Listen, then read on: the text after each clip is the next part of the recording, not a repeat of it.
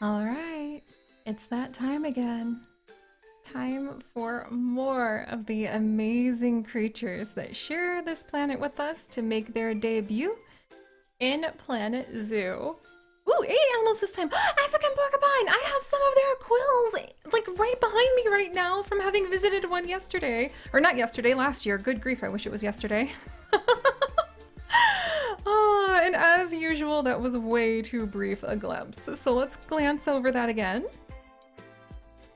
And here we go, a much slower moment to go ahead and step into the sands of the new Planet Zoo Arid Animal Pack. And I will just say up front 2 things. The first thing is that yes, I too was kind of on tether hooks waiting for the birds. I am so ready for birds. I know we have a few birds. Yes, cassowary, peacock, flamingo. I'm not ignoring the penguins or all of the others either. But now that we have the free flight aviaries that have beautiful things like butterflies and our fruit bats in it, I'm really ready to start stepping foot into the vast world of the avians that share this planet with us, because I'm more than mildly obsessed with birds, as you guys know by now.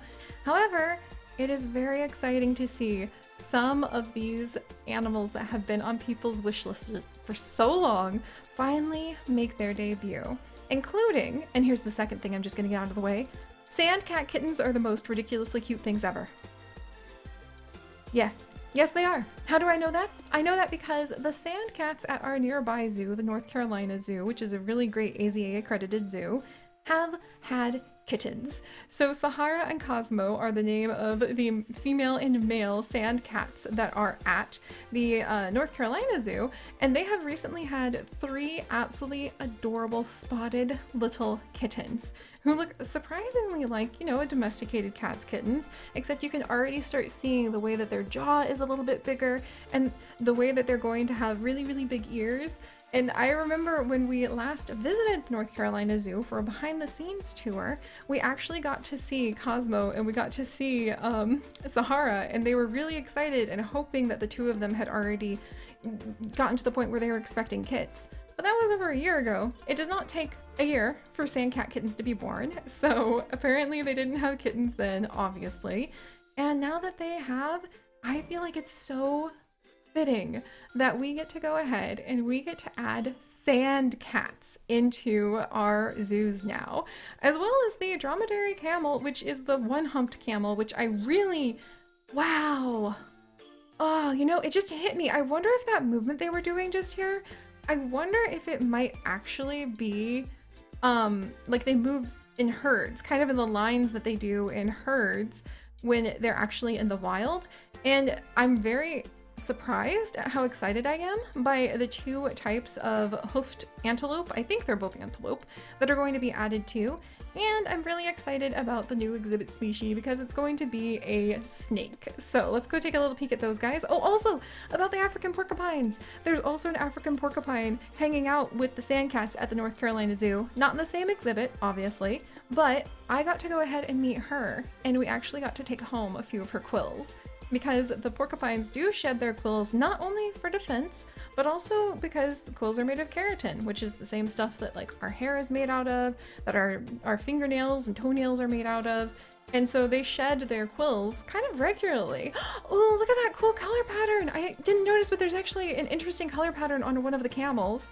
A little hint of what you might be able to find. And maybe I'm just imagining things, but that one looks a little bit paler, more so than usual. Oh, and they even have the camel lift its head up properly when it is drinking. That's so exciting. But let's go ahead and take a peek at the beautiful screenshots as our little sneak peek of the new additions. And look at those. You know, every single time that we get access to a new set of animals for Planet Zoo, I kind of wish I could just sit down with you guys, just like flop on the ground, find a nice tree stump, a nice mossy rock or something, and just talk about how amazing it is, because all of the animals that they are bringing in, like little DLC pack after little DLC pack, are from our world. We share this planet with them.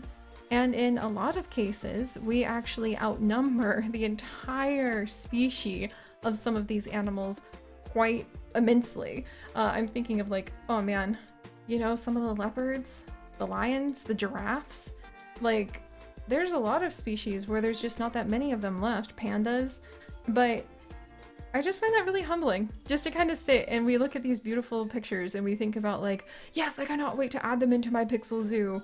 And I just love the idea that somewhere out there in the world right now is a camel, probably spitting at someone.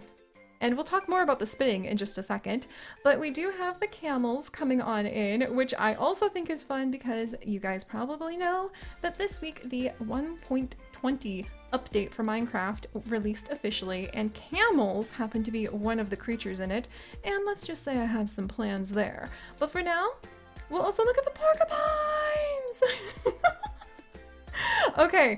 Okay, the African porcupine and the American porcupine are really fascinating because they actually developed their quills separately. So they did not like come from the same common ancestor, which was some sort of quilled creature. The African porcupine and the North American porcupine actually independently evolved their quills, which I just think is so amazing. But that's also part of why they look so different from one another. And I never really have paid attention to how they have like a peacock tail of quills before. I'm very much in love with that. And I'm really excited to learn more about them because I actually have no idea what it looks like when they give birth. I have no idea how many babies they have. What is a collective noun for porcupines? Like a prickle? Is it a prickle of porcupines? Because that's adorable. So I'm gonna have a lot of fun learning alongside you guys more about the African porcupine. And then we have some of the antelope with their beautiful horns. And I'm gonna have to double check because I'm gonna admit, I don't really know my antelope. I should, because once again, as we're able to kind of slow down and focus on these individual species and spend a long time trying to figure out how to make them feel healthy and happy and thrive in our Planet Zoo zoos, it's making me realize like, oh wow, there's a lot more antelope species out there than I realized. One of the creatures I'm a little disappointed didn't make it into the Arid pack, but I would love to see if we're talking about antelopes, is the saiga. And boy, and we can definitely talk more about things that I would have on my Planet Zoo wishlist later, because for now, I just want to celebrate the creatures that we are going to be able to add on in. And also the scenario where there's a bunch of llamas, and Tiffany is apparently up to something again. I don't know if we'll actually follow through on Tiffany's scenarios because I have been so busy trying to go ahead and take good care of our Pixel Zoo, our Pixel Sanctuary, and kind of redo it. And I think my hands are full over there, but I do think it would be quite fun to see if we could bring to life a few other places in some other zoos. And I've been thinking, what if we start working on kind of building a little city or like a little village? So instead of focusing on running an entire zoo, what if we tried to have a forest, a little like fantasy fairy tale forest filled with cabins, and we're kind of building the world so that the wildlife is wrapped in and around the little village, kind of like what we were doing in Ice Ice Outpost, but hopefully for the love of everything that's good with better path arrangement and a little bit less chaos. I don't even want to start thinking about those billy goats under the bridge. No, we're not going back to those Ice Ice Outpost memories, friends. Let's carry on. Sand cat! Yes! So there's a sleeping sand cat right here. Clearly everyone is extremely excited to see it. I had no idea I wanted those toe beans. Yeah, okay. Now I'm already really on board, but now I'm really on board. So, coming in hot, it's the Planet Zoo Arid Animal Pack. Discover the miraculous wildlife of the world's dunes, deserts, and dusty plains by welcoming 8 incredible new species to your zoo. These impressive animals include 7 habitat species and 1 exhibit reptile, all emerging from the rocks, ridges, and sandy dunes of Earth's parched plains, sun-baked steppes, and driest deserts. Among them are the one-humped dromedary camel, sprightly Dama gazelle, and distinctive African porcupine, crested porcupine mind you. Alongside these unique additions, the Arid Animal Pack also features an all-new challenge. Rich socialite Tiffany Summers needs your help to found an extraordinary zoo in the Arabian desert. And then the 8 incredible animals gaze through the heat haze. Oh my gosh. I bet the guests are just gonna die unless we get some proper cooling in for them, huh? Gaze through the heat haze to discover 8 amazing new creatures. Introducing the dromedary camel, African crested porcupine, addax, Somalian wild ass, black rhino, sand cat, dama gazelle, and the exclusive desert horned viper. Elusive, pardon me. I was like, what do you mean exclusive? Like, the only place we're gonna be able to get snakes is here. Oh my gosh. All right, so the desert horned viper is also really cool. I kind of wanted them to go with the spider tail viper, who has a tail that has a tip attached to it that looks like a spider, and they use to lure in birds. But again, I want to celebrate the animals we do have as well. Black rhino being a very exciting one to see too.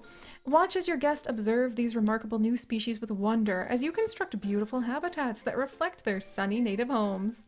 Though, you know what? I feel like if you could ask a camel, do you want to live on the sand dunes or do you want to like live in somebody's backyard? I'm pretty sure it would pick like a more climate controlled condition, most likely. And there's also new animations that we're going to need to go ahead and talk about, because this is what I warned all of you about. Do you remember the tropical pack? Do you remember my leery gaze at the llamas? Yeah. I warned you. I warned you all this was going to happen. I was ahead of the game on it. And no, don't worry about the llamas, Seri. They're not going to spit on you, Seri. Even though they spit on you every time you see a llama in real life, I'm sure these llamas are going to be nice, Seri. Yeah. Enjoy watching your new animals settle into your zoo and marvel at their unique behaviors. Make sure your guests keep a respectful distance from the dromedary camel. If unnerved, this proud animal has been known to spit at nearby visitors. To spit on nearby visitors. We will talk more about the update in just a moment, but let's just say that spitting behaviors are going to be added in. Where if they get too close, guests might be in for a surprise next time they're a little too close to your habitats. Some animals will now exhibit spitting at guests as a new behavior. Yeah. The camels, the llama, they can spit at your guest in game, so you'll want to keep an eye out to spot this behavior in action. Luckily, guests who experience spitting behaviors firsthand won't have their happiness impacted. How understanding. Yeah, tell that to 10-year-old me and that traumatizing birthday with a llama, okay? I mean, I don't know. Was it with that moment that somehow I just was like marked as somebody that llamas will hate forever? Kind of want to see what happens if we add them in now. On a sweeter note, you will also catch sight of the endearing sand cat, one of the smallest species in Planet Zoo. This feline will use enrichment items such as the rubbing pads and cardboard box in wholly unique ways, while the shy African crested porcupine will enjoy burrowing and exploring its habitat, but might raise its impressive quills if feeling cautious. Watch the Somali wild ass trot with delight and hear them bray as they communicate with each other. Pay close attention and satisfy the wants and needs of these incredible creatures to see them thrive under your care. Yay! Okay, that will actually be really cute watching the little ones trot about. That makes like 3 hoofed species, 4, I mean, dromedary camel too. Interesting. And then of course we need to go ahead and take care of the scenario if you would like. I'm pretty happy with this. Like, I'm actually not much of a heat lover. But I'm also not much of a cold lover either. I mean, who knows? Maybe it's the fact that I've got a lot of Hawaiian like family and I'm Hawaiian. Maybe I'm just used to nice tropical, like comfortable environment year round. It's in the blood. But I am really happy to have a chance to go ahead and learn more about all of these beautiful animals, and especially the antelope. I really feel like I'm not giving them enough credit considering how important the migration of all of those hoofed species really is with the wildebeest and the gazelles and everything else that move, like the zebras that move in the Great Migration across Africa. That has actually impacted and affected the way the ecology around the entire planet develops, and that wouldn't happen if we didn't have a whole bunch of antelope, right? And a whole bunch of different species. We wouldn't have jaguars, we wouldn't have lions or hyenas most likely to go ahead and enjoy if we didn't have, did I say jaguars? Leopards. Leopards, for crying out loud. I'm mixing up my spots again. Anyway, you guys get the idea. I think that it's easy, even for me, to go ahead and overlook antelope and other ungulates, so I'm going to spend a little bit of time with them. And of course the sand kitten. Yeah, I know who's going to be the most popular. I know who everyone's going to really love. And alongside of the new DLC, as usual, comes a new update, update 1.14, which is going to add not only the spitting behaviors, but a couple other features that I'm really looking forward to. One of which is staff flexicolor! Now I can go ahead and I can turn some of you guys, especially some of our amazing patrons, into special colors! I had no idea I wanted that until we got it. And now that we have it, I am so excited. Now we're going to be able to have color options for our different staff uniforms, and you can combine them in a whole bunch of different ways. Like if you look here, you can see like, oh, we've got pants, shirt, and hat, all different colors, and shoes as well. So that way we can go ahead and we can create custom color schemes for your favorite members of staff through their individual info panel, or select different colorways for each staff type through the staff overview screens. So you can get an at-a-glance overview of where they are in your zoo. The decision is yours. That is exciting because it would be really fun to be able to like mark different staff members who are like the experts of their field, or maybe just like leave one staff member kind of like a bright color, like a Where's Waldo thing, and set them loose to see where they end up in the zoo. And the other thing I'm really looking forward to is the scenic camera mode. We'll be able to create smooth vista shots through the zoos. So you can go ahead and you can use, and I'm not going to show you guys this camera spin, by the way, because it's a spiral and it made me so dizzy. But there are going to be different ways you can have predefined camera behavior so that you can set up something to really be able to show off the beauty of your zoo in a new way that's not just kind of like the jerking side to side that sometimes happens when you're trying to do those pretty shots. And I'm really looking forward to that, and I might do a lot more kind of ambient little shorts, maybe just to share moments of the beauty in the zoos that we've built, and maybe, you know, the future little forest full of fantasy and foxes that I think would be really fun to build. And there's also going to be a route editor, and that's kind of shown off up here, as you can see. And that is going to make it so that you can go ahead and you can make a like really interesting animation mode where you can kind of guide everybody through. Like you can guide the camera to go from this point to this point to this point, to rotate a certain direction, to focus or zoom in a certain direction, and you can hide the UI while you're going ahead and you're just kind of like riding along this peaceful route through your zoo, which I think could be so much fun to explore other people's full built zoos that you can find on like the Steam Workshop, and just kind of have your own tour through it in a really relaxing and soothing way. That's a very creative addition, and I'm really happy to see that such significant changes, like entirely overhauled camera modes, are coming, and animations as well, with everything that they're updating in Planet Zoo, because it's been like a few years since it's come out. Trust me, I know, because Chips and I recently celebrated our 3rd year wedding anniversary, and he proposed after like Planet Zoo came out because of the trip we went on with them.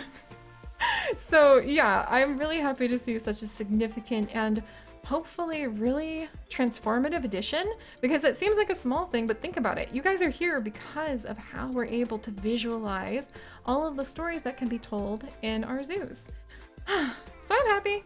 Not birds.